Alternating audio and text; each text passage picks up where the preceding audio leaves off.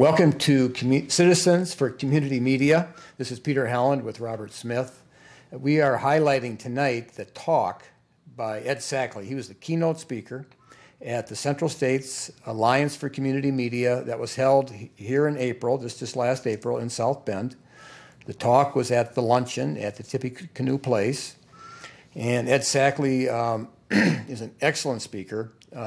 He was in Lansing at the conference the year before, and we were able to interview him and put it up on the YouTube and on Channel 99. This talk that you're gonna watch here in about 7 or 8 minutes goes through and explains the importance for a community to have public access. And Ed Sackley is qualified. He was a member of the city council there in Portage, which is like a suburb of Kalamazoo. I think Portage, Michigan has about 45,000 people, and they coordinate with the Kalamazoo area on their community media. He was also acting mayor of Portage for a while. He has a reputation for graduating out of Evanston in near Chicago, and they bought the radio station in Kalamazoo, and they were super successful with that. And with the money he's got from that sale, he's given himself to really promote a lot of things. In fact, right before he came up for the conference here in April, he was down with in Nicaragua, I think it was, with Habitat for Humanity. But one of the passions he has, he really wants to see public access make it in the communities, especially in our area here. And I think, Bob, you got to meet him prior. Yes. This alliance is made up of members who some own public access stations, some are simply just producers of shows, but they all have an interest in public access, and they want to see it grow. From a politician's point of view, one of the things a politician always wants to do is to get his views out, And also he wants to hear from the public just what their needs are and their views. So he learned early in his just political career how important it was for him to communicate to the constituents of his small city, and also those people, they were able to give him feedback. Now, what he learned from this experience is something that each person can take back to their own city.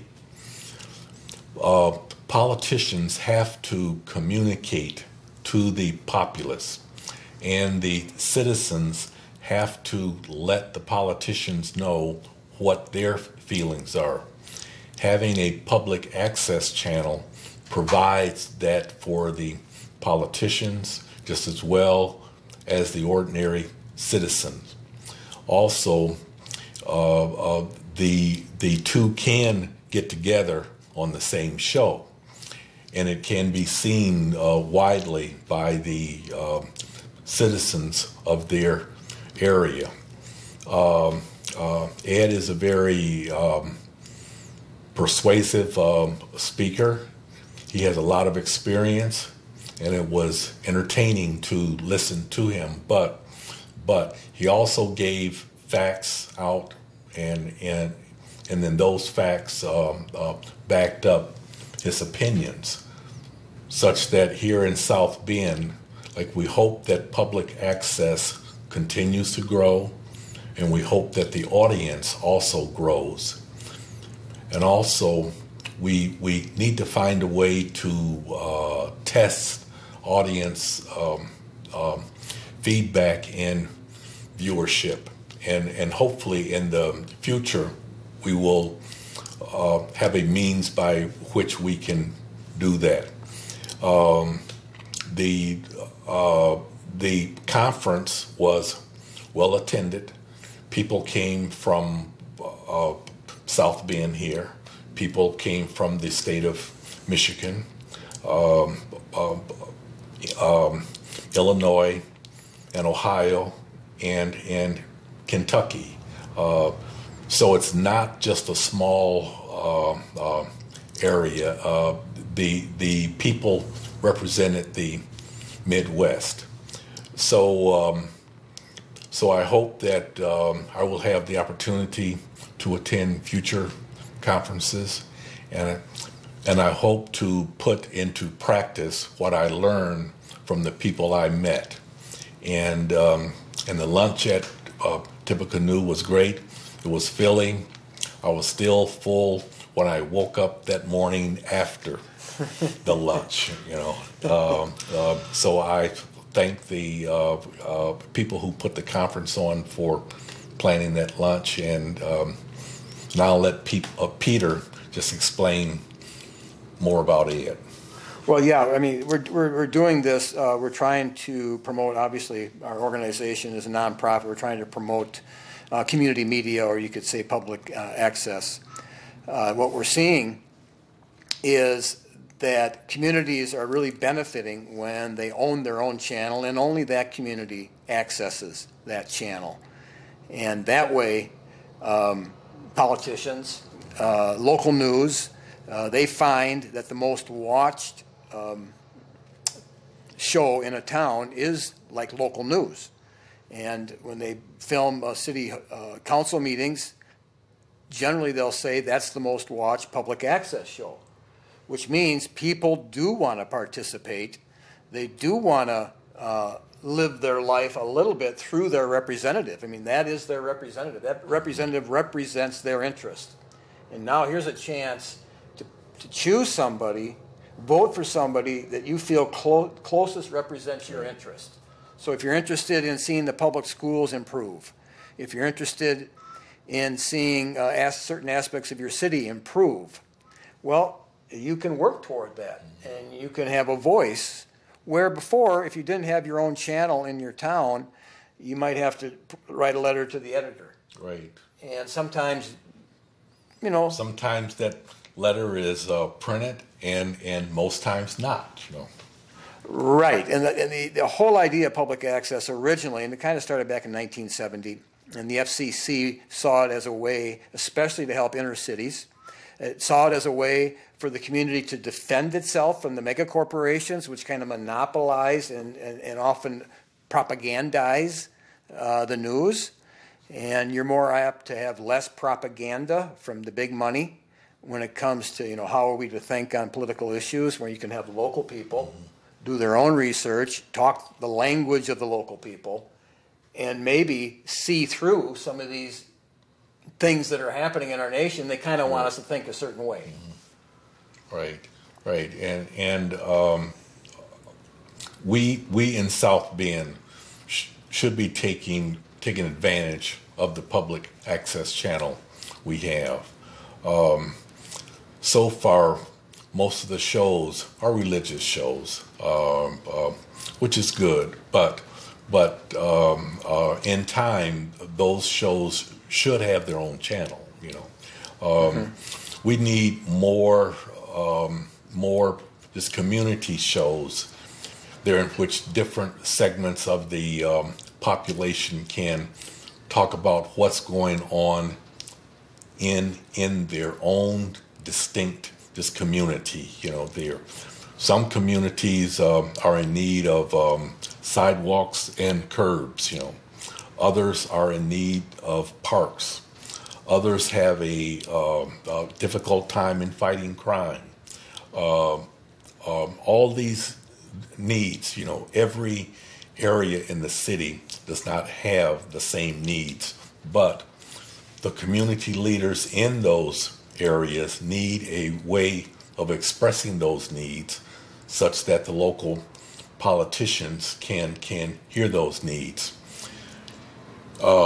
Most people don't go to city council to express their needs. They simply talk about them with their neighbors, and they talk. And the more they talk, the more frustrated they get, you know.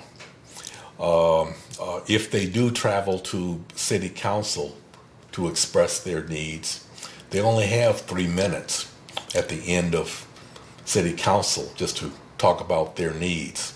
It takes more than 3 minutes, such that if there was a television show, 1 or 2 shows even, that those residents could come on to talk about their needs, they could have a much larger audience, and the politician definitely would hear it. And also, they may get some help from other people just expressing to them how to get the politicians to move on their needs. Bob, what you were saying here, Ed Sackley here, which you're about to watch for about 38 minutes, he's going to repeat some of the things that you were just saying. So you're going to enjoy Ed Sackley, his talk at Tippecanoe just at the end of April here at the ACM conference. He is going to go into his experience with public access and why you could consider it's kind of vital for a local community to have that if they want to really put democracy at its best points into practice, where the people are participating in a real strong way in their community. So this is Ed Sackley, and after that we will then comment on the talk. First of all, I want to thank Otto and Elizabeth and Peter. Peter's the one that invited me. I came down and talked to a little tabletop group in Mishawaka about a year ago.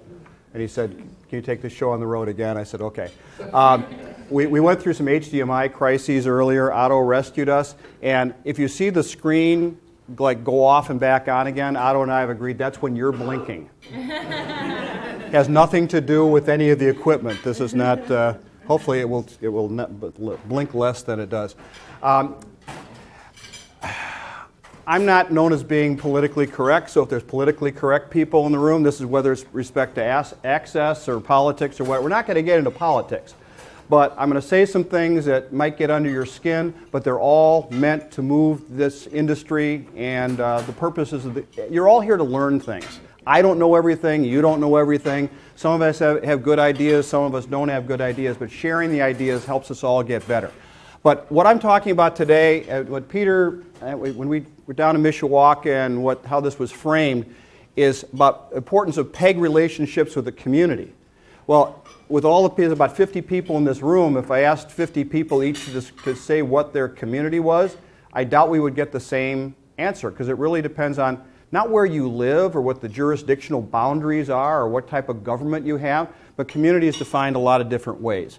So we have to also look at our community access centers, how we relate to the community. We have to be able to define the community. Who the heck is this guy and why should I listen to him? And then you can read the little thing there in between about looking at your text messages and emails. I'm not an expert. I'm like you guys. I have a lot of life experiences, but I'm not an expert on how community access centers should relate to community. I'm on the Public Media Network board. I've been on the board since 2010. I'm currently the treasurer and secretary. I was an elected official. I hate the word politician, but it was a nonpartisan thing, but I was on the city council from 2005 to 2013. I served 2 terms. When I ran the first time, I said, if I'm elected a second time, I'm going to stop at the end of the second time, so I term limited myself. I was a council member and I also served as mayor pro tem. Portage is a city of about 45,000 people, but economically we have the largest tax base in Kalamazoo County. Or for that matter, I think pretty much all of Southwest Michigan. It's over $2 billion in taxable revenue, so we're a pretty good-sized community.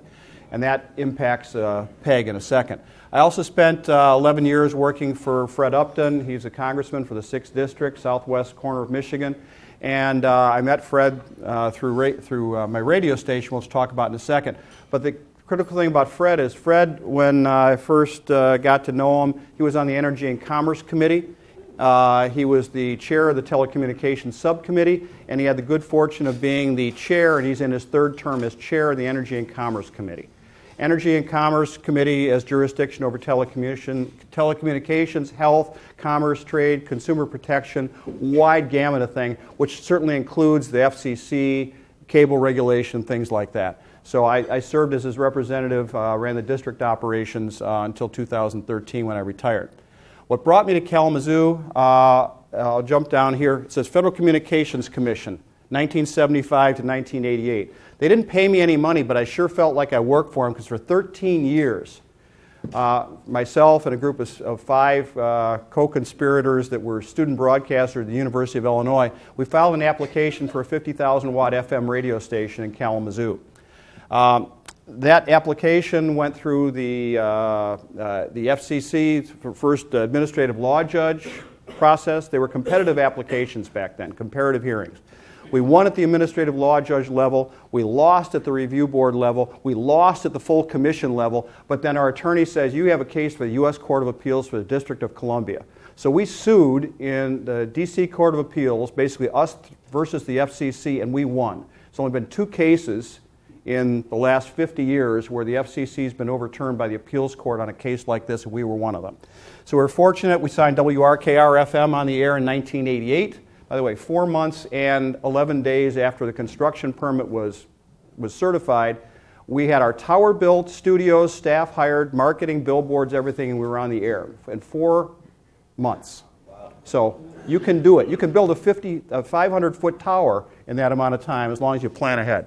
We were fortunate, 5 years later, we bought out our largest in-market competitor that owned WKFR, the top-rated station in town. We were a rock station. It was classic rock when we signed on. When we started it, it was the music we were playing. It was all new music at the time in 1975, but it was classic rock by 1988. Our largest in-market competitor was over-leveraged. He bought his stations on interest-only loan. Interest rates went sky high. He couldn't make his interest payments. He said, can we put our operations together? We said, sure. He had 32 acres, 4,000 square foot building, the top rated station in town, an AM news talker. And when we got all done, we owned 72% and he had 28% because we had to pay off his debt. What tells you, whether it's in cable access or whatever, you want to make sure that you plan appropriately, you budget, you don't want things to sneak up on you later. I went to the University of Illinois at Urbana-Champaign. I worked at a commercial student radio station. That's right, a commercial student radio station. We could sell advertising. Very, very rare. I was a DJ, operations manager, production director, music director, account executive. I paid for my last 2 years in college strictly on commissions on selling advertising on our student radio station. And was also general manager. I had the good fortune of growing up in north suburb of Chicago, Evanston. In our high school in 1968, we had color television facilities in our high school. Color television in our high school. People didn't have color TVs in their homes, but we had it. Brent Neff was our instructor. I had him for 2 years. Wonderful man, got me excited about radio and TV. Okay. Questions for you, are you relevant? When I say you, by the way, every time I'm saying you, I'm not talking about individuals in the room. I'm talking about however you want to see you. As your organization, as your anticipated organization, but you is a global you. Are you indispensable? And the famous quote, cemeteries are full of indispensable people, right? Okay. Your organization, just like your community, must constantly assess, adapt, affiliate, advocate, and advance in order to thrive. I want to have some kind of hook, so I got 5 A words. All right? Why is stepping outside the box so critical?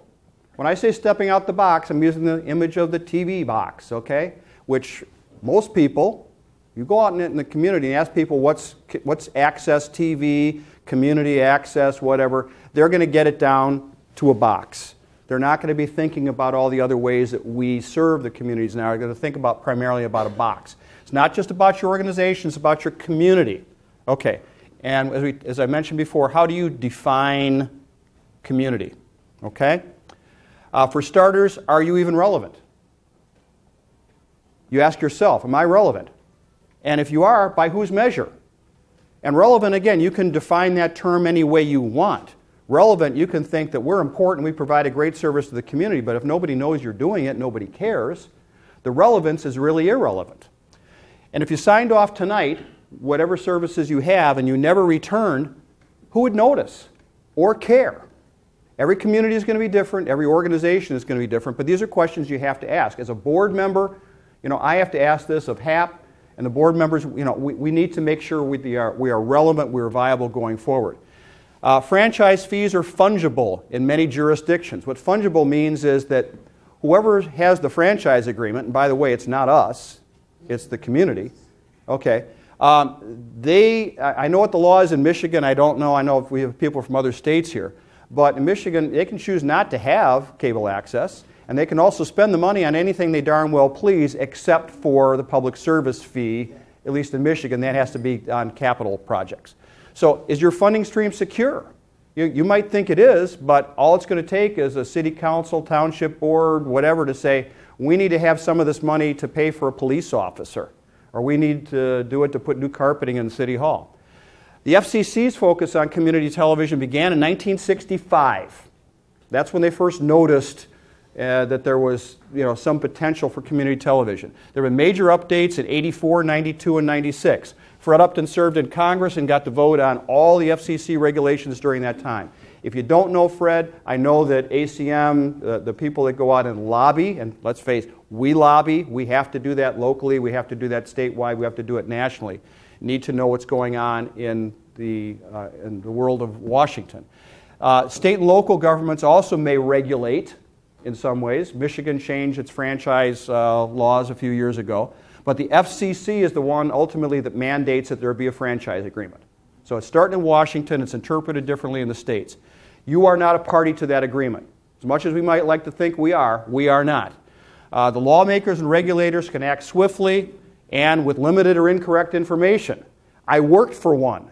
He looked to me and asked me for information. Okay, I was a valuable resource to him. Do you have access to people that are voting on things that might affect your organization? Do the regulators know you? Do they know your community? And are you valued by them? Finally, always expect politicians and bureaucrats to act in their own self-interest. It's human nature. We all do it. When it comes right down to it, turning left or turning right, we're going to do what we think we have to do for our families, for ourselves, for our organizations. Make sure you assess, adapt, affiliate, and advocate to make your case to advance your organization and community with the people that are outside and control you. Okay. Assess yourself. Are you more than just cable nerds? Okay, this was me earlier today trying to find a working HDMI cable. Okay? And as Otto knows and other people in this room, we were freaking out. Are we going to be able to show this? Or is it Wayne's World? A lot of people know us by Wayne's World. That's a pretty good thing. The people in Kazakhstan hated Borat because he's not from Kazakhstan. They hated him. Okay? But do you know now, I'm going to Kazakhstan in 2 weeks. Borat is a national hero in Kazakhstan. They worship him. They have tourism everywhere. Why? Because as much as people want to laugh or whatever, they now know about Kazakhstan because of Borat. Okay, so if you're a Saturday Night Live fan, you might know Wayne and Garth. Here's the 5 words. Assess. At our core, we're public, education, and government. PEG, okay? At Public Media Network, and that's a lot of my only experience in community access is at Public Media Network and our standalone facility we had in the city of Portage up until 2010. We have 5 channel allocations. It's glorious to have 5 channels. You may say, oh my God, we have to program 5 channels. But having 5 channels, man, it gives you all kinds of legroom. We're on both Charter and AT&T UVerse. Our channels are PMN, our Public Media Network, which is in-house productions on weekdays, and public productions we do overflow on the weekends. The public channels, all submitted under guidelines, sort of the traditional approach. Spiritual, services, sermons, sacred music, theological studies, interpretive, analytical discussions, yoga, Zen, whatever it might be. We have a resident Buddhist, don't we? Sort of? Okay. We do everything. Government. County, city, and township. Notice I put county on there. County doesn't have a franchise agreement. We're going to get to them, why the county is important. Education, regional and local districts, homeschool, private schools, religious, and then the related sports and events. Question for you is, do you embrace all of these elements within your allocation structure? Even if you only have 1 channel, are you acknowledging and embracing all these elements in your community? Because when it comes right down to it, and something's going to happen, and somebody's questioning whether or not you need to continue to exist, you want to have the most defenders you can out there. They are the lifelines to your community. Public Media Network, our first channel, channel 187. It's a principal outlet for staff-produced or coordinated programming. It includes both live and recorded material. If this works, and we'll see if it does. Yeah, okay. Come on.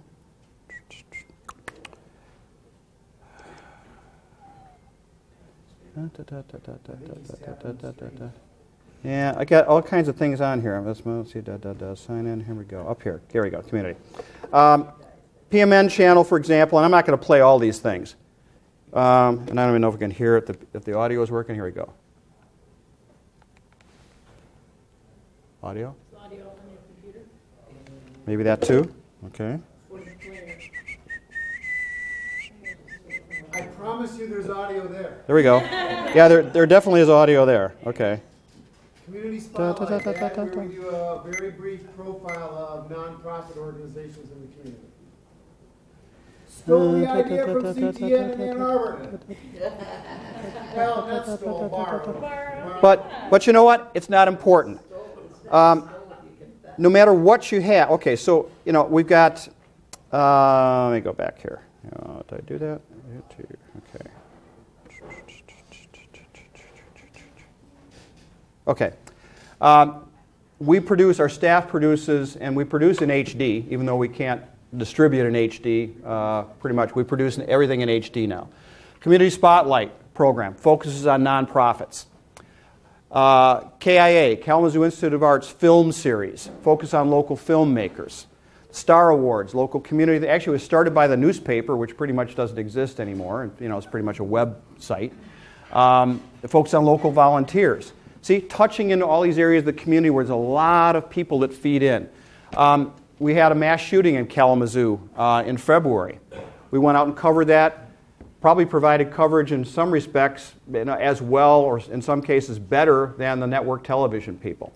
The community response to that. Colleagues International is a State Department program. They bring people to Kalamazoo, because we're a good host site, from all over the world, and they take messages back. We always have the colleagues people in our building, and we actually had a group from Kazakhstan. Right? Okay. Borat people. Okay. We also have, and I do want to show this because this is, if I can get over here. There we go. Okay, and I get a public channel. Let me show you. We have, up to date, here's Thursday, April 28th. We have our program guide. Our program guide is not only on our website, but we also make sure that it is distributed to the program providers so that your cable boxes and people with DVRs can go and find the programming and be able to set it up for a DVR for recording at a later time. This is critical. Small caveat, that's charter, but our friends at AT&T, not so much. We don't. Right. Okay. We may. In other words, we're pitching even if they're not catching. Yes. Okay. Right. But if you're not doing that on a day-to-day basis, what are you saying to your customers? And by the way, your customers are the governmental units, not the people that are watching. Customers are the ones that pay. What are you saying to them if they can't go to a thing and say, how come my city council meeting isn't on there? Okay. Go back over to this. Okay. Now, live streaming. We do live streaming. I could demonstrate it, but you can understand what it is. We live stream across all platforms. iPhone, iPad, Android, PC, whatever. You tell people, look, you don't have to be a cable subscriber to be able to watch our programming. And as a matter of fact, if you're a kid and you're in a school symphony performance and it's going to be on, and your grandma's in Anchorage, Alaska, she can watch it too. And that is a really cool and powerful thing to have. Monday Night Live, we do, actually, I don't know how many, if we got other programs. I know on Monday night at 7 o'clock, we actually have a live public program. I know a lot of organizations, they say, well, I don't know if I let these people go live on the air because we don't know what they're going to do. But we do have some live programming. Yeah, we have actually quite a bit of live programming. Okay. I just plugging this one because I'm going to be on Monday night at 7 o'clock. Okay. Continuing on, public channel, these are questions, and these are things that tie in. Do you know members of your community are producing programming? YouTube, over 900 million. But let's sort of throw that aside because YouTube is old school. It's got copyright issues. You can't put anything on YouTube. What about Vimeo? 130 million on Vimeo. These are stats as of the end of March. Vimeo, 130 million. Daily Motion, 100 million. Twitch, 100 million. LiveLeak, 45 million. And they're on and on and on. Lots of niche stuff. How are you relating to the people that are producing programming that are putting it on these channels? Are those people in your building? Are they putting that programming on your channels? Do they know you exist? Do they know you can support them? What if they need extra cameras, lighting, microphones, things like that to produce their or come in and edit the stuff down? All we ask is that anything that you're doing, that you're going to upload, we also have to be able to run on our channels. You can provide access to professional equipment, software, and facilities, whatever you have. These are people that may not be there now, but they're out in your community making this stuff. They have huge audiences, perhaps. You may want to look and see who in your community is doing that and invite them in. You can connect them with like-minded aspiring producers and technicians. If somebody has an idea that they want to do something bigger than what their budget limits them to or what their equipment limits them to do, you're a pooling resource for them. They can come in and connect in your organization. And you can provide focused local distribution and promote it.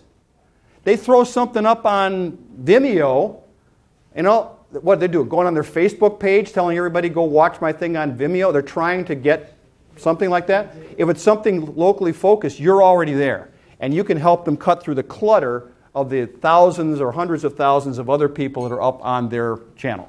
Spiritual channel. We used to have our spiritual programming scattered across our channels. And we made a decision a few years ago, out of respect for those that are providing the spiritual programming and respect to the viewers who are watching one thing and then it goes to a sermon and they're tuning out. We put all of our spiritual programming on one channel, but there's spiritual programming on Tango, My Praise, and My Faith. Again, people in your community, congregations, church, faith groups are putting stuff together and putting it online. The up-to-date program listings cover them. The live streaming covers that channel. And these groups, churches, faith community, spiritual groups, are everywhere in your community. They're very, very well networked. They're very passionate. They're very devoted. Are they in your place? Do they know that you can provide focused, localized distribution with promotion for their programming and that you can help them cut through the clutter? You got a new pastor in town, he wants to get out. How's he going to get people to come and watch him on Vimeo? But it may be a lot easier for him to say, if you got charter, give me an amen if you got charter. Okay. Well, you go to channel 189 at 10:30 on Sunday night, you can watch me. Okay. Government. Okay. These are your customers, not the cable subscribers. We know why, because they're the ones that send you the check. They're the ones that sign the franchise agreement. Some of them may be ardent supporters, and others may just feel obligated. Because someone told them when they got there that they've always done this, we always send these guys some money, so we got to keep doing it just to keep them quiet. Otherwise, they're going to come here to a city council meeting and they're going to protest. The families paying the franchise fees don't have any control over it. They got to pay whether they like it or not. It's on their bill, period. But now, more than ever, those folks expect to be able to watch their government work. This is a lever. This is something that you can use if you're not broadcasting your local government meetings live, or at the very least on some kind of tape delay. You can use that to your advantage because you can say, you should be doing it. The people want it. If you vote in the area, you want it, and you're probably others that are like you too. Transparency in the digital media age has transformative properties. Everybody's on camera now, whether you like it or not. If somebody comes to a city council meeting and they're sitting there with their iPhone and they're doing a video of the people sitting there who don't want to have cable access in the room, what are they going to do? Sergeant, tell that person to put their phone down? No. They're aware of it. They may not embrace it, but they're aware of it. And your participation in that supports the core mission of government. It really is. The core mission of government is to be transparent, to let people know what's going on, not make decisions behind closed doors. I was there for 8 years. I worked for a guy who's been in Congress for 30 years. Like it or not, more people are getting engaged and they have that expectation. And you cannot overemphasize that role with local elected officials and their teams. Questions? Which government units are home to your franchise fee subscribers? Okay, you're getting a franchise fee check. What are the boundaries that cover that franchise fee? And are you aware of who those people are? Which government units are supporting cable access? If you've got, in our jurisdiction, we have 6 local units of government that are paying franchise fees into our organization. There are others that aren't. But there's others that are served by the cable providers, by AT&T and by Charter. They can see our programming, but they're not paying in.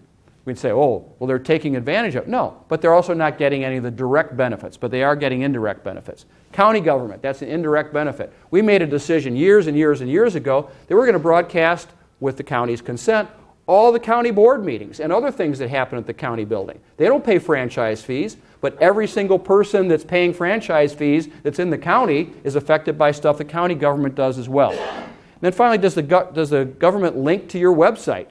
If you're providing programming, whether it's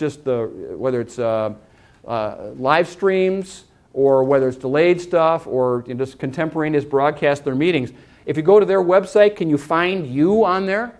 Are they proclaiming the fact that you're their partner doing this? If I showed you the link, I would show you that in our case, yes, they are. You have to ask them, though. What traditional local media, if any, is providing regular coverage of meetings? When I was on the Portage City Council, we used to have actually when I had my radio stations, we'd have 3 radio stations, a newspaper, and depending on the agenda issues, a TV station. Now they're lucky, the freelance guy from M Live shows up there, and he's paid by the story, not by the hour, and maybe he usually gets one story. If nothing happens, he still writes a story. But that's it. You might be providing more coverage, more detailed coverage than any local media. Are government units recording their meetings, even if they're not being broadcast? Are they recording them? Are those available to people in the general public? How are you relating to your governmental units? Do they know you can support them? If they're writing you a franchise fee and that's it, and you don't have any other contact with them, you need to do more. You can provide access to professional staff, equipment, software, and facilities for the governmental units. The PSF fees cover capital purchases. They're paying franchise fees. It's good for you because you get eyeballs watching you if you're providing programming that's of interest to the people in the community. We have a monthly program called Connect. It's professionally produced and promoted and has information on all of our government sponsors. And we do that within PMN. We have a dedicated host for that. We go out in the field and get video. It's all produced in high D, and you can retrieve it anytime online as well as watching it according to schedule. And like all the other things, we have up-to-date program listings and live streaming as well for the government channel. Education. Let's face it, education is generally closer to your community than government. I don't think any of us would dispute that. There's more connections into your school, even if you don't have kids in school. Your neighbors do, or you got grandkids or nieces and nephews. And families now expect to be able to watch their school boards work. Okay?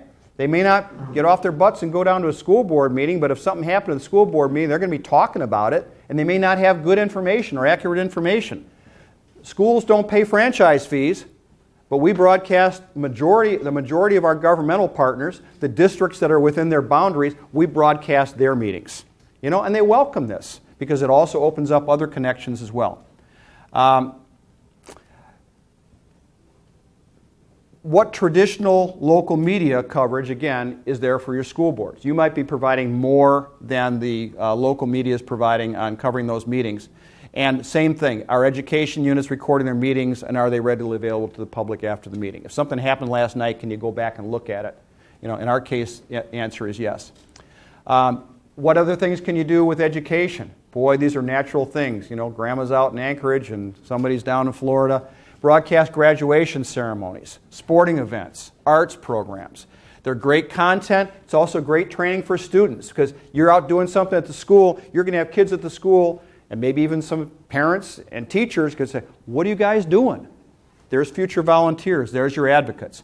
We do a monthly program, K-12 360, a monthly magazine show featuring our sponsors' school districts. Again, professionally produced, high D, retrievable, and the program listings are up for that, and we live stream as well. Only you can determine whether your organization is vibrant, and you're going to have to define a lot of these words, what you consider vibrant. Vibrant is just hanging on by your fingernails? Are you stagnant, or are you in life support? Are you being truly honest, or are you in denial? You know, if you're the person that's been there the longest and everybody looks to you to make all the decisions, you know, if you can't pay your electric bill some month, they're going to be looking at you to write the check because you've been there the longest.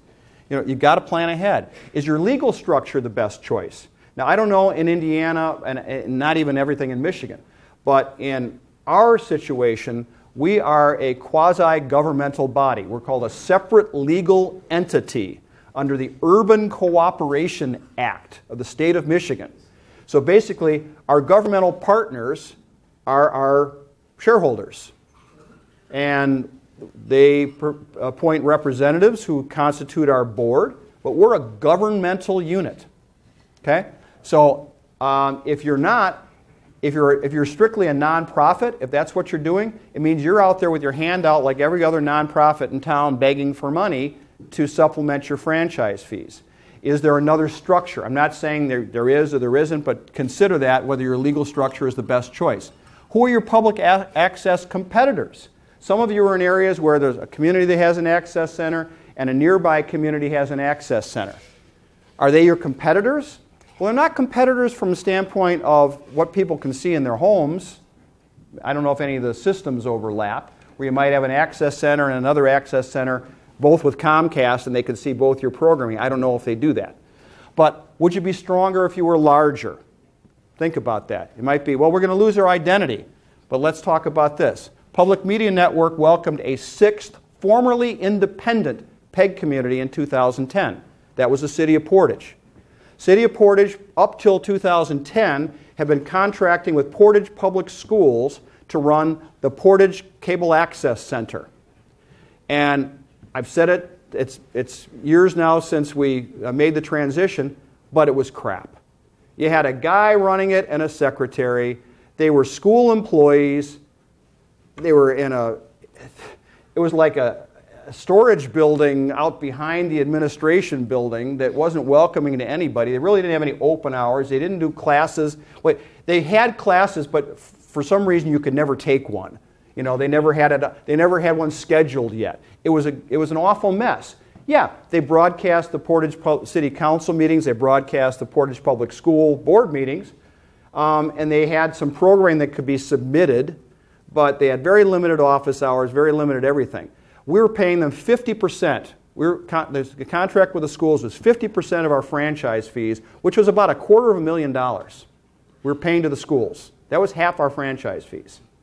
We're getting nothing for it. Well, I got elected in 2005, and another council member and I were the agitators. We're saying we can do better than this. We were aware of, I think it was still called the Community Access Center at the time. We were aware of that and said, you know what, we can get a lot more bang for our buck if we affiliate with the Community Access Center. And we did that, and it took a couple of years to get the thing done. But now, and the city's paying less money. Now we're only doing 40% of our franchise fees because PMN had a better deal, and we're getting far more for it. But that was the critical mass for Public Media Network. As a treasurer, I can look at the past books and look where we are right now. Having that additional community, yeah, that's a lot of money. It's a big community. Not everybody's going to have that big enchilada they can go out and grab. But just think what you could do if your budget went up 20, 25, 30% because you pooled your resources with somebody else. And I said, well, but they have a director and we have a director. Who's going to be in charge? If you're stuck at thinking at that level, you're stuck in the wrong place. You need that security of funding. Remember, these are franchise fees from governmental units, and as long as people are still paying their cable bills, that money is going to come to you. It's a good, solid revenue source. We use that money to fund a remodeling and expansion of our main facility in downtown Kalamazoo. How many additional square feet did we add? About 5,000. We added about 5,000 square feet. Okay? We also were able to create a separately located, by the way, in a Portage Public Schools building, because we negotiated a deal with them as part of the separation agreement. We've got a great facility in the, again, the second largest community in the county that's now host to a brand new staffed government production services unit. Those people full-time, their whole job is to go out and service our governmental units. Okay? Whether it's the produced programming, keeping track of what's going on in various municipalities in terms of their technical stuff. We added bandwidth. Fiber hooks. I don't know. What? How much bandwidth do we have now, Hap? 100 meg. How much? 100 megs. 100 megabits synchronous. Yeah, up and down. Up and down both ways. Okay. So we've got, and this we just got iOS streaming. Okay. So we're streaming on every platform everywhere. We were also able to replace all the program origination equipment in each of our sponsors' meeting chambers. About $35,000 per location times 5. An on-demand archival system, and soon to be live from anywhere mobile production van to replace our Relic with the 6-pack cellular thing so we can do live from anywhere. We partner with U.S. Tennis Association tennis tournament. Kalamazoo Marathon is on Mother's Day. You can watch it if you really want to watch people run by a camera. For some reason, they think it's cool. We're going to do it, so we're going to broadcast the Kalamazoo Marathon on Mother's Day live. You can watch it, and we have a partner. And we have a partner providing all the bandwidth. Colleagues in the Arts Council, the Symphony Orchestra, our littlest town, Parchment, their summer festival, the Kalamazoo Institute of Arts with young filmmakers. We brought a film festival back to life. The one that used to be in Ann Arbor is now in Kalamazoo, the North by Midwest Micro-Budget Film Festival. The deal is everybody that submits an entry for that festival has to agree to allow us to put it on their channel. It's sort of like buying content, but it's really cool content we wouldn't otherwise have. And we operate a radio station. Because Kalamazoo Public Schools has an educational station, they really didn't know what to do with it. Almost went off the air because they weren't operating it. We now operate it under contract, and we have students coming and taking classes, and they're getting high school credit for coming to our building and learning about radio production and TV production and editing. Schools and other publicly affiliated organizations are natural additions to your government base. So are nonprofit service clubs, PTOs, athletic and sports participants, you name it, and job providers, employers, okay? You likely teach classes that may be unavailable in your schools. See if you can have an arrangement like we do where people come to your facility, kids are taking classes and they're getting high school credit, and we're being compensated by the intermediate school district for those kids that are coming down there. It's not on our budget. Do you work with your library district? Libraries have been transformed much like community access. Libraries are the place to be right now. They got a lot of stuff going on. Okay. You need to step outside the box. What's your secret? Share it with people. Start with the government. Do they know you? Do they value you? And do you value them other than for the franchise fee check? Remain active, engage with groups like ACM, which obviously you are. Use your connection. Energize your staff and volunteers. Listen to them. Write things down. Follow up. Plan strategically and implement your plan and follow it. Engage current potential affiliates. You can create a demand for your product by demonstrating how you can add value to their missions. The beauty is you're already serving yours while you're serving theirs. And don't be shy. Ask for recognition from all your partners in print and on the web. No one's going to do this for you. If you're not the right leader or you don't have the right leadership group, admit it and look for help. Who's Edward John Smith? Anybody know? Edward John Smith. He was a captain of the Titanic. Went down with his ship.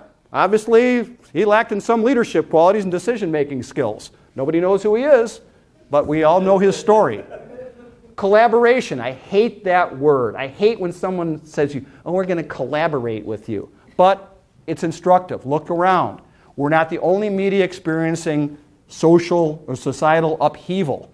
Inventory your strengths, detail your weaknesses. Don't reach for Band-Aids. Do more. Big picture stuff. Network with other access professionals and volunteers. We can't afford to go it alone. Market yourself on your own channels and do it professionally. We also buy time on charter to promote our PMN programs, so we get somebody who's watching a mainstream, where are we on, what channel? ESPN. Okay, you're on ESPN and you got to drop an ESPN telling them, by the way, The high school football game is on tonight on this channel. And if you can watch this message, you can see it on your TV. Get your channel guide information posted. Finally, just step outside the box. This guy doesn't look like he's having much fun, but this guy, he's going somewhere. Thank you.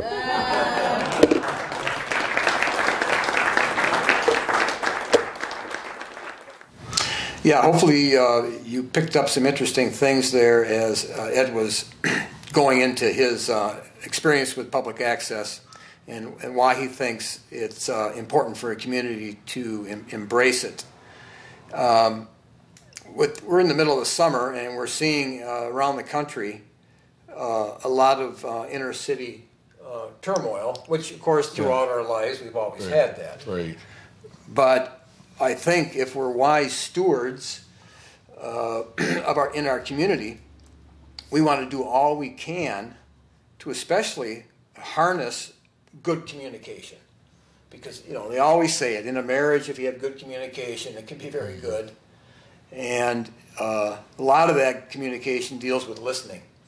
Right. Listening to what are people's concerns, but also, from my Christian perspective, listening to what God says too. I mean, that doesn't hurt either.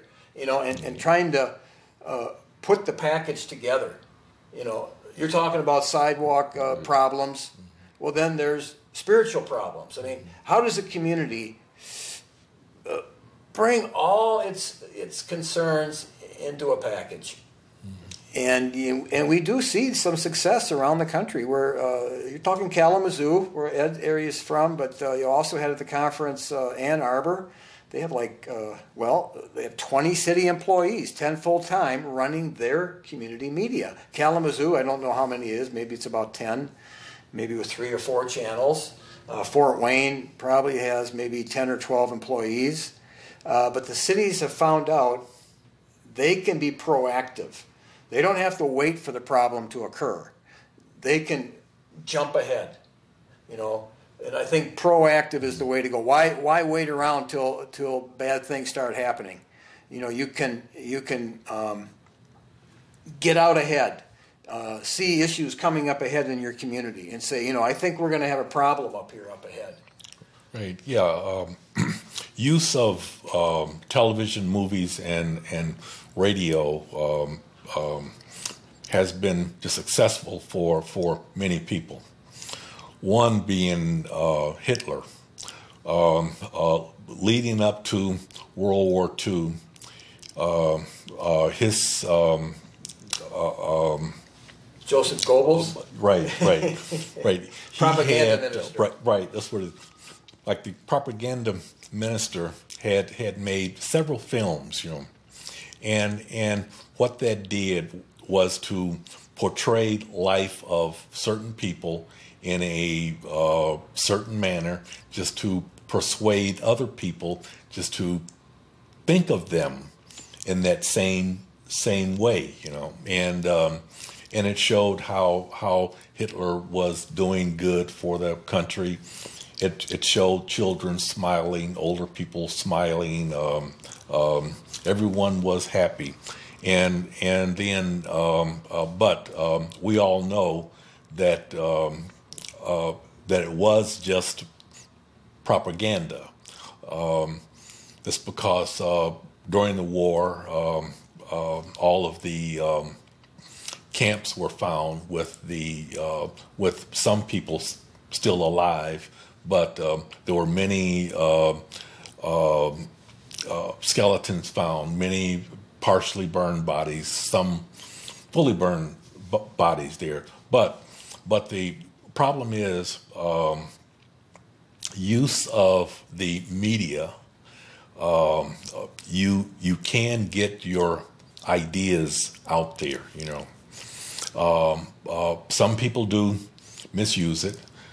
Today we have Facebook, Instagram, Snapchat. We have many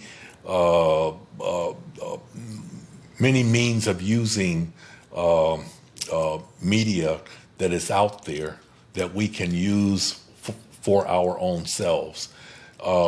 Lately, the politicians who are running for president, they have a staff of people who use Facebook and Instagram just to get their messages out. The messages just appear to come from the candidates themselves.